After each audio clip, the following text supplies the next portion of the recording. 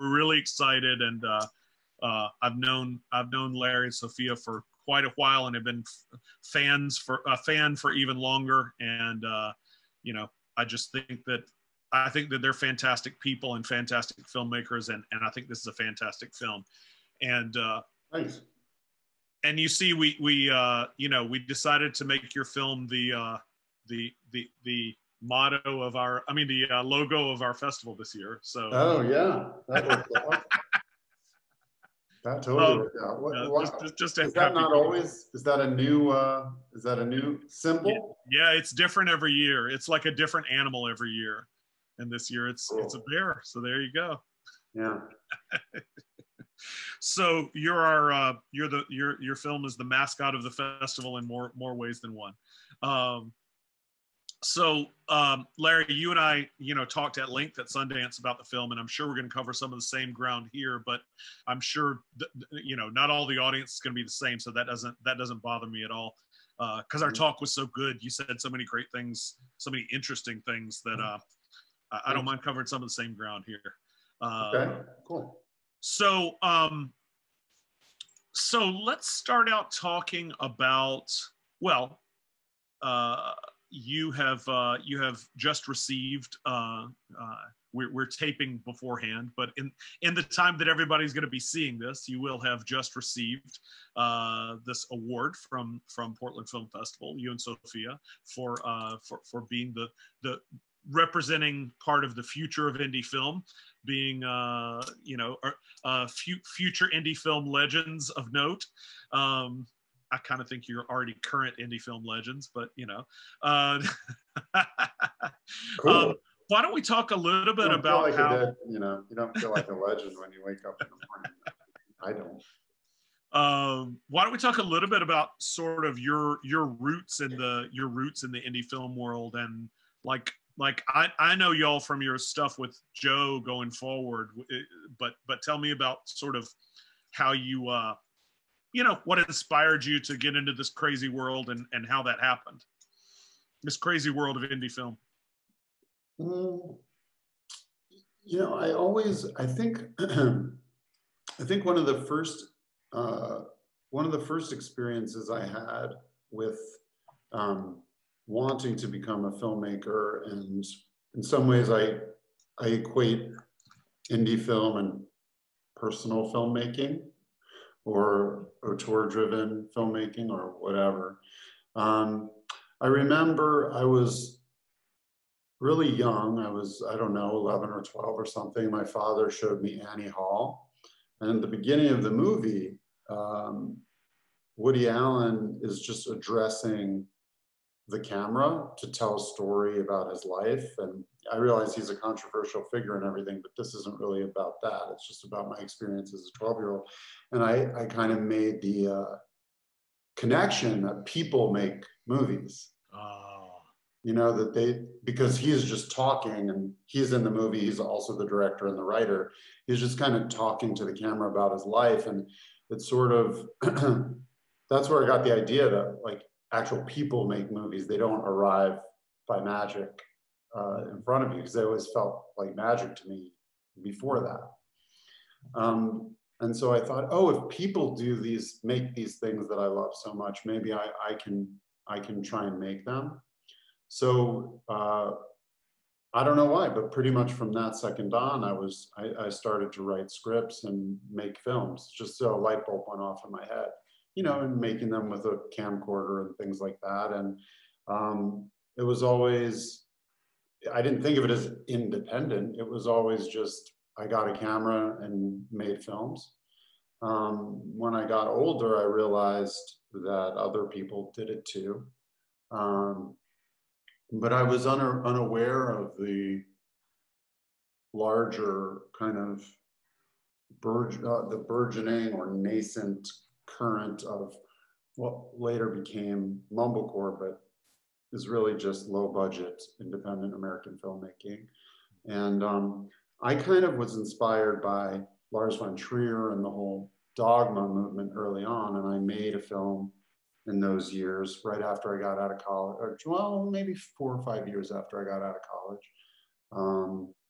on the new DV technology, inspired by I guess John Cassavetes and Lars von Trier and the Dogma movement. And it wasn't until after that movie came out that I learned about filmmakers like Andrew Bujalski and Joe Swanberg and the Safdie brothers, Rai Russo Young, you know, people like that were already were doing the same thing I was doing. And then I came to meet those people at festivals, and I guess that's how I got involved with Joe, for example, acting in his work, and Sophia acting in his work. I think it would, and I should probably mention the Duplass brothers too. At that time, you know, I was making movies at the same time as all these people. And as a matter of fact, my earliest film, Matt Dentler from South by Southwest called me to invite it to play South by the same year. I think Kissing on the Mouth played there. Mm-hmm. And I didn't know enough. It was already premiering somewhere else, another festival. I didn't know enough that I should play South by instead, maybe. Because I didn't know anything about. I made this movie, but I didn't know what to do with it or where to put it. And I sent it to all the festivals, and I turned down South by because I was already premiering somewhere else. So I should interrupt you for 1 second to tell all the filmmakers watching, to give a little plug. We're having a panel discussion later on in the week called Film Fest World. And it's all about things it's all with film festival directors, and it's all about things that you should know as a beginning filmmaker when you're starting to play film festivals. So if you don't want to make the mistake that Larry made, you should come to that panel. Look it up on the Portland Film Festival website. No, that's great stuff. I love that Annie Hall was the moment for you, because, I mean, especially for someone like you who is, you know, who is not only a great actor and a great director, but a great writer too, you know. I keep thinking about, you know, I made this film about Richard Linklater, and I keep thinking about what Kevin Smith says, what he always says, but he says it in my movie too, is when he went to see Slacker and he came out, and literally the thing he said to his friend was, "Wait, that counts? That counts as a movie?" You know? And it also reminds me of what Mark and Jay say about the Before trilogy, which are my favorite Linklater movies. They say, Rick would make a trilogy about two people walking around and talking to each other, you know. But that really is, you know, that really does tie into, you know, Woody Allen is basically about, I mean, Annie Hall is basically about two people talking to each other. There are a few other scenes, but it's basically about two people. And all those films too that you mentioned, I mean, Kevin Smith too, when I saw Clerks as a young person, it definitely, that's another level, because Annie Hall has movie stars in it. It was a seminal film. It won an Academy Award, and I believe. Clerks was just a more down-to-earth thing where you could see, like, wow, you don't have to have a lot of money to make movies. Same with Slacker. I saw those films as well. And also on the high side, 8.5 I saw. And Hitchcock too. You could tell, I would watch Hitchcock as a kid. You could tell these were different somehow, personal. But yeah, definitely Clerks was something for me too. just and then you swept up into Joe's orbit. Go ahead, say that last thing. I think I talked over you. Yeah, no, Clerks and like Brothers McMullen, like all these movies that clearly were just people made, you know, made for very little money on their own, were galvanizing. The great Ted Hope, who we, I guess, right now in the moment are about to hear from in a couple of hours, but in the moment people are seeing it, we just heard from a couple of hours ago, giving the keynote speech for the festival about the future of indie. Brothers McMullen, Ted Hope, as a producer, or as a producer. Probably some of those other movies too that I'm just not thinking of. But then, you know, getting swept up into Joe's orbit, you know, with Joe, you're being invited not only to be an actor, but also to be a writer, right? Because there's so much in the moment that's being written in the moment by you as you speak it. Is that fair? Or am I stretching? Yeah. I mean, I don't have a ton of ton of experience with Joe. We made 2 movies together, and they were made so fast that it really feels like a blip in your life. I mean, I probably spent 5 days working on Joe Swanberg movies in my entire life, 5 days. Oh, but I also did Easy with him. So, and that was a longer thing. That was a week. So good. So yes, you are definitely sort of a writer. Yeah, because he just works from an outline. So you're kind of creating your own dialogue, and it's pretty collaborative. Yeah. I wish Easy had gone on for 23 more seasons. I wanted to live with all those people and see everything they did until they died. I wish it was Joe's before trilogy that he just kept going back to. Yeah, it's a nice show. And then since you brought it up, let's talk about meeting Sophia and talk about, obviously, unless you want to, unless you just feel like talking about it. I don't want to hear like how y'all fell in love or anything, unless you want to talk about it. I really am more interested in professionally, sort of falling in love professionally. I think that, for I guess for people that don't know, I should say that, I think that Larry and Sophia have really one of the most fascinating professional and personal partner relationships in the business, not just in the indie business, in the business, because y'all are both so fucking good. Your movies are both so fucking good. And I think generally when 2 great filmmakers come together, I mean, it's sad and I don't know why, but generally I think one of them tends to recede and one of them tends to go to the forefront. And I just love how both of y'all have been so supportive of each other's work and been in each other's work and sort of taken turns. It's like I don't want to characterize it, but it seems almost like, okay, now it's my turn, now it's your turn. And I'm just a fan of every single thing that both of you have done, even your collaboration with the mysterious Harvey Mitkus. So why don't you talk a little bit about, it can be history, it can be current, it can be whatever. Why don't you talk about whatever is interesting to you about talking about your professional partnership with the beautiful and talented Sophia Takal? Well, I don't know that I would have even continued to make films if I hadn't met her, because I had made this, like I was telling you, I had made this film, Territory, which played, it played a bunch of festivals, not South by, and then really nothing really happened with it. And I was still in film school, which kind of broke me down in a lot of ways. And I entered film school with a lot more confidence than I left it with. And I met Sophia toward the end of film school. She was there as well. And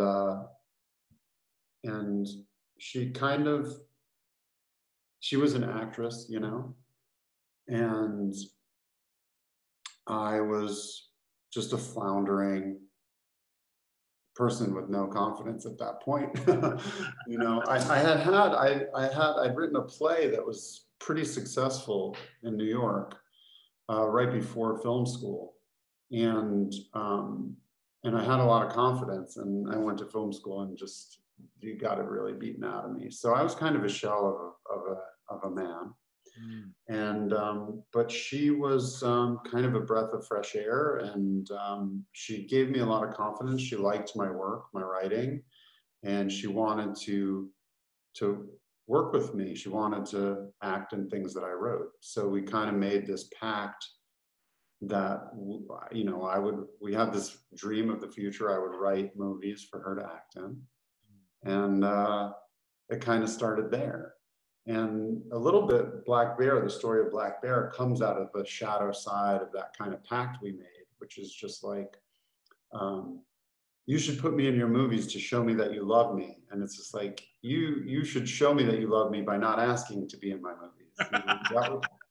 That's kind of I feel like that's what's going on in part 2, is that, this actress sort of used emotional blackmail to get her husband to put her in the film, which he didn't want to do because he thought it would hurt their relationship. And so he put her in the film, but decided to torture her, not necessarily consciously, but decided to torture her along the way to make her regret that decision. So it does kind of go back to the shadow side. What? Every director has a little bit of enjoying torturing actors in them. I think it's. I don't know. As a group, you know. You mentioned Hitchcock. Certainly, Hitchcock falls into that category. Well, yeah. Sometimes you feel like you're. Certainly on this film, I felt like I was torturing Aubrey at certain points, but I didn't. All I can say is she chose to be there, and I always asked her if she could keep going. Are you okay? Can you keep going? Because you have a safe word. Difficult. Yeah, it was a difficult part to play, and I would look at her sometimes and be like, "What am I doing to this person?" You know, even though it's happening in the movie, it just in real life it was a little different. But of course, we weren't different dynamic. We weren't romantically involved, and you know, I wasn't doing it for some personal reason. I was doing it for art, but still. Still. Anyway, so yeah, she really inspired me in those. I'm sorry. Go ahead. She inspired me in those early days. And then, you know, as time went on, her ambitions expanded to wanting to direct and write and kind of, you know, I think there were times where that transition was awkward for me. Yeah. And I probably like, some of hey, that. wait, I'm the director here. Was that kind of somewhere in the back of your mind? Sort of, or you know, points where I felt like her career was coming to the forefront and mine was getting lost. You know, things like that. It's delicate. It is a delicate thing. So. I don't know, I got lost there. But at the beginning, and still today, I mean, I think we really push and inspire each other.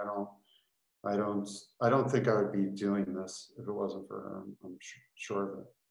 I don't know what she would think. Just speaking as a consumer of films and as a fan of both of yours, I know it doesn't necessarily matter whether anybody else thinks that you are receding into the background if you think yourself that you're receding into the background. But if it's any comfort to you, for me at least, I never felt that. I always thought it was this like dynamic super team that were both incredible, and I couldn't wait for either one of you to put a film out. So that's cool. I mean, but you know, it's day to day for us because, for example, you know, I've had several jobs where I'm writing movies for her to direct. Yeah. And they take a long time. They're arduous. For example, it might take me 6 months to write a script. And then I think to myself, what about me? What about my script for myself? And, you know, it's a day-to-day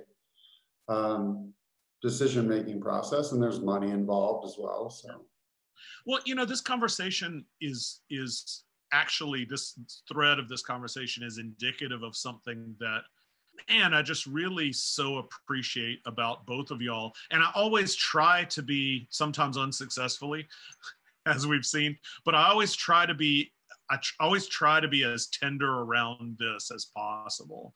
But I just so admire with both of you. Like, I think all of your films are brilliant, whether or not you know any subtext, whether or not you know that the two of you are involved, whether or not you know that Kate is a good friend of y'all's, whether or not you know any, just on their own, they're beautiful fucking movies, right? But, you know, also speaking as someone who is right now really, I mean, I'm writing a novel that is largely autobiographical or somewhat autobiographical, and I'm really struggling with some of these issues of shit. It feels so good to get this shit down on the page, but shit, do I really want everybody to be reading this, you know? And even more so when there's another person involved.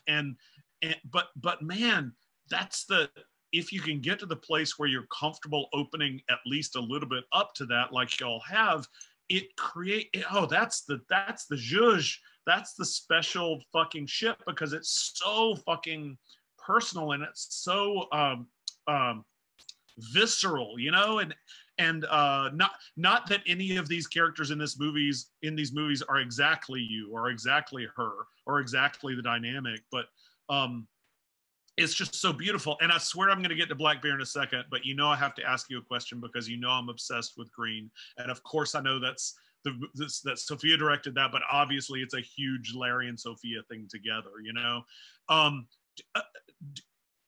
Do you, first of all, everybody watching this should track down, where can they see green, by the way? We'll stick up links where they can see all of both of your movies because they're all really fantastic. I think it's pretty easy to see green. Well, actually, it might not be right now because it's about to go on Criterion, I think in November. Oh, that's great. That's great. Yeah, so it's going to be streaming on Criterion in November. So at the very least, you can see it there. But for years, it's been on iTunes and Amazon.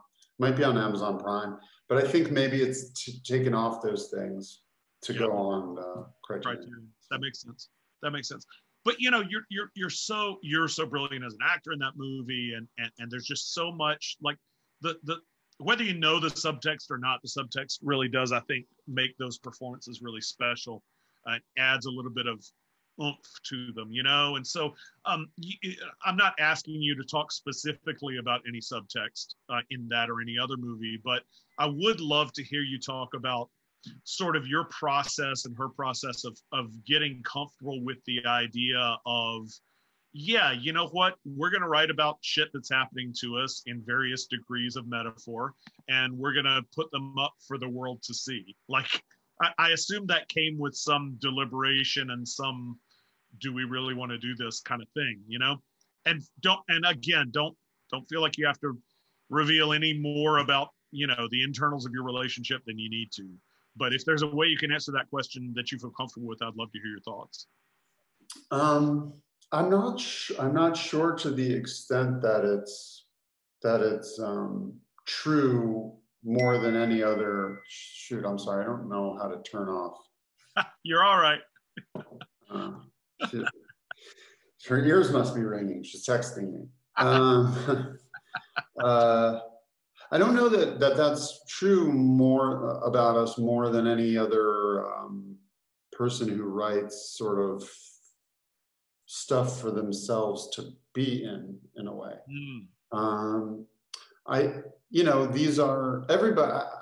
I don't know. Yeah, you're right. There's people who maybe write a movie like Spotlight or something where it's, you know, about a topical issue that doesn't really speak to their personal lives. I think because we write about people's personal lives and their issues, that it might be tempting to say we're writing about our lives. But we're only writing about our lives in the sense that we can relate to what these people are feeling and may have been in similar situations, but certainly nothing exact. I don't think there's anything autobiographical about Green in particular at all. I think it's not autobiographical. It's there. You can't deny there's a certain meta-ness to a couple and their best friend writing about jealousy or acting in a movie about jealousy. Oh yeah, yeah. Or one of their best friends. I don't want to characterize. Yeah, but it's interesting because I don't think that particular movie. I think that Green was about Sophia's feelings of jealousy, period, because that was something that she struggled with, right, in those years, but not with regard to Kate, for example. Exactly. So yeah. You know what I mean? So like I didn't mean to imply that. In Green, you know. Right. I think it was just about her jealousy in particular. Now, her jealousy with Kate and other actors, you know, may have found its way into work in other ways, but in Green, it was about her jealousy, period. And that was something in our relationship, you know, and she was exploring it. So I guess in that regard, but it wasn't with Kate, and it wasn't in that particular configuration. So there was familiarity with the feelings, and then we were in it, you know. So it's tempting, but Sophia didn't play the jealous character in the movie, you know. She wrote the jealous character and played the other character. Played the other one, which to me makes it even more fascinating. I don't know. So there's proximity. Yeah, there's proximity to the feelings. and stuff. But you know, I would stop. I'd say they go way short of simple memoir film. Or, Sure, of course. I don't think they're even in the realm of that. Well, let's get to Black Bear. I don't mean to spend so much time talking about a film she directed. No, it's okay. You know, I was really involved. I was very involved in that film. Yeah. Yeah, I mean, like I said, I think about that not as a nothing shading Sophia. I think about that as a Larry and Sophia film, not necessarily a Sophia film. You know, although Yeah, of course, I mean, it is in some ways. And I mean, I don't think that I would have ever made that film. So for sure it's hers, but I definitely helped shape it. So did Kate. That was pretty collaborative. That was a film that worked from an outline, and pretty much all of the dialogue, with the exception of 2 or 3 scenes, was created on the spot. So yeah, and we were involved with conversations about the shape of the story, and I mean, when only 5 people make a movie, it's a collaboration. Yeah, everybody has a voice. We're talking, of course, for people who don't realize, about the great Kate Lynn Sheil, Sheil, whose work you should absolutely look up as well after you've finished seeing everything of Larry's and Sophie. So let's talk about Black Bear, which we've just seen, opening the film festival in wonderful fashion. I think it's a very Portland movie. I think that I'm going to predict that people will have really loved it. One of the things I wanted to ask you about that I don't think I asked you last time is, I love how there are 2 traditions of great, even specifically great indie films. One of which is, let's show all the ins and outs and weirdness of what happens at making a movie, right? And one of which is, let's put a bunch of young, pretty people in a cabin in the woods, and a bunch of freaky shit starts to happen. And I like how you mashed up these two established sort of tracks into one track, which I've never seen done before, and I don't know why it has ever been done before. It's kind of an inspired pairing. Were you conscious of that when you were writing, or did it sort of come out that way? I was conscious of it. Nice. Nice. I was conscious of it. Yeah. I mean, it wasn't foremost in my mind. What was really driving the story was the emotional situations of the characters. But I was definitely aware that it would be cute to do 2 movies placed side by side that had a certain tradition behind them, and mess around with those traditions. Yeah. Awesome. That's awesome. And talk to me about the process of bringing Aubrey in. Y'all already knew each other. Yeah. And so tell me about how y'all knew each other, how long you've known each other, and tell me about approaching her about the thing. I knew her, and then we got a little bit closer on the set of Easy. We had a pretty decent amount of downtime, you know, just like waiting for the cameras to roll and stuff. Got to know each other a little better, and I got to see behind the scenes how dedicated and serious she was about her work, and I thought it was really cool, and she just seemed like someone I would want to work with. So in the conversations we had, she has a partner that romantic partner that she works with, who's also a brilliant director. Yeah, totally. And I don't know, and I think those conversations sort of inspired me, and then I wrote the part with her in mind and showed it to her, and she wanted to do it after some deliberation. You know,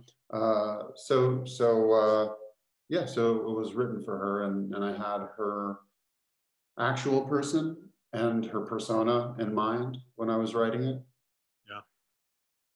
Yeah, she's somebody who really brings she's someone who really, I'm not trying to say she's the same in every role. That is the furthest thing from what I'm saying, but she's definitely someone that brings a very specific presence to start with in building the character, you know? And so I can imagine that it would be a pretty interesting thing to start with that and see where you could take it, you know? Yeah, I mean, she's really unique, but I thought it'd be interesting to go a little bit underneath the persona and explore the relationship between the more vulnerable parts of her personality and the public presentation. Yes. So I was playing with that a little. 100%. I remember us talking about that at Sundance, and yeah, I think it's really, I mean, that's a sign of what a smart director you are, honestly, smart writer and director. And then let's talk about, you know, well, I guess we can give things away about the movie. People have already seen it at this point. Yeah. But it's, you know, it's a film that for most of the film is, you know, the tension is turned up. You know, it varies between 9 and 10 into how much it's turned up over certainly the last half of the movie, really a lot of the movie. I have heard before that that the set, when you're filming that kind of movie, tends to be actually less tense and more loving and more supportive and more everything else, because you're so in that space when you're filming that you need to snap back into like jokes and affection and all that when you're not in the middle of it. Did you find that to be true in this, or like what was the atmosphere like filming something so tense, is maybe the open-ended way I should ask. I don't know what it was like for everybody. I think first of all, it was very difficult hours. We had 19 days to make the movie. Almost all of our shoot days were nights, which creates a very strange atmosphere. Yes. And I found that the body doesn't really ever acclimate to it, or at least it didn't in the 3 weeks that I was in Long Lake. Like, it didn't get easier for me to stay up all night. It just got harder and harder. So it was sort of grueling, but I think that being said, and for me, it was a very, very different experience than everybody else, because it was, I mean, all I ever thought about was time. Yeah. I mean, I thought about the performances when I was in front of the camera, and I thought about how we were going to shoot it all before we got going. I would wake up in the house and work with the cinematographer who also lived in that house while we were shooting. And that was all I could think about, was getting everything done in the amount of time. So I was really stressed out for the entire shoot. So I didn't have one stitch of fun. But I think the others did when they weren't brutally working so hard. I mean, there were some especially wild parties that I was too tired really to get too involved in. But yeah, so there were some pretty wild parties. I wasn't really, like I said, I was kind of not involved. I had too much going on. Well, speaking of which, were you able to have a stitch of fun at Sundance, where you premiered to great acclaim? How was that experience? Not that you haven't been there before.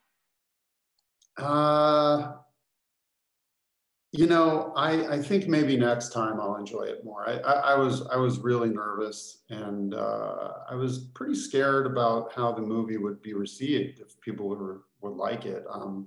When I wrote it, I made a really concerted effort to do something spontaneous, daring. I kind of dared myself to write this movie. You know, I've been doing much more conventional work for money for the last 5 years, and I was just feeling like it was getting kind of old, and I had enough money to give myself about a year, you know, to write something where I didn't have to worry about it. if it was going to get produced or what. So this was like really written for me. And I thought, hey, if Aubrey wants to do it, maybe we can make it. If she doesn't, I don't know. Go out to someone else, but is anyone going to do this crazy thing? You know? But luckily she wanted to do it. And then luckily someone wanted to give me money. So the whole time I was just like, this is crazy. I can't believe someone's giving me money for this. I can't believe she's doing this. I can't believe it got into Sundance. At some point, someone's going to pull the rug out from under me and be like, nah. It's sold. Tell us who you just. It is distributor weird and crazy, and we don't like it. So I was really worried. You know, I was really nervous. Distributor is, and do we have a release date yet? Do we know what plans are? Can you say? Yeah, the distributor is Momentum Pictures. I don't even know if they're called Pictures. I don't know, Momentum, and it's coming out December 4th. It's supposed to come out in theaters. It was supposed to come out in a lot of theaters. I thought it was a lot, maybe 28 or maybe it was 50, I don't know. But it was supposed to have some sort of theatrical release. I think it's down to 10 now. It's a heartwarming family Christmas experience. Yeah. Well, I hope that we know who the president is by December 4th. Let's hope so. Let's hope so.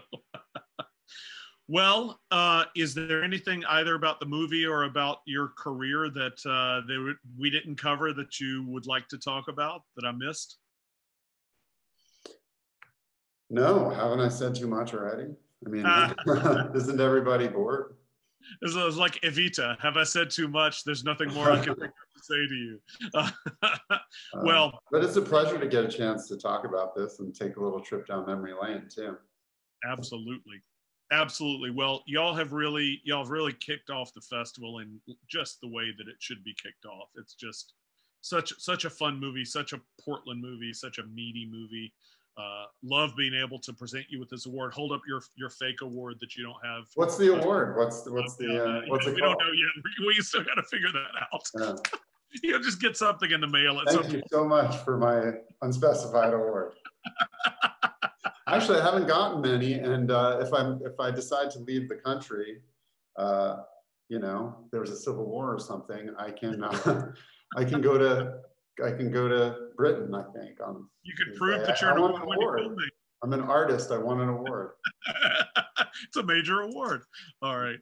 Well, Larry, thank you so much for joining us, being so generous with your time, and for giving us this great movie. And thank you to Sophia in absentia as well. And I personally, and we all at the Portland Film Festival, just love both of you, and look forward to playing your next film.